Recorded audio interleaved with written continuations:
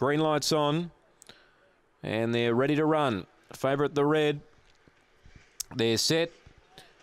And racing, Sister Roberta began pretty well, beaten for speed by Wibleck Well, and out wide, Occipitalize is going to whiz down and lead. Express Speed tried to follow it over and does. Moving through to third, Sister Roberta. Fourth placing the rail was Wibleck Well. Then Teddy the Bear and Jack's Bale. Occipitalize out in front. He's hard to catch when he's on the lure. He led by 2 to Sister Roberta. Then to third, Express Speed. Railing up was Wibleck Well, but Occipitalize at this stage holding them. Led by 2, make it 3. Running on late, Sister Roberta, but Occipitalize. Occipitalize wins from Sister Roberta, and Express Speed on the outside, probably third from Wibleck Whirl.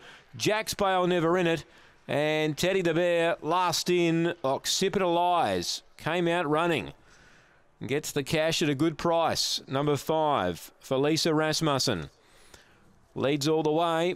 When he finds the lure, he's tough to get past. 1 second, Sister Roberta. 8 third, Express Speed. 2 fourth, Wibleck Whirl. 30 and 63 the gallop.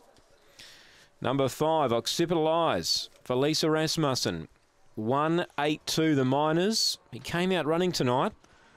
And he's run just outside his PB, 30 and 63. One, Sister Roberta couldn't hold him early.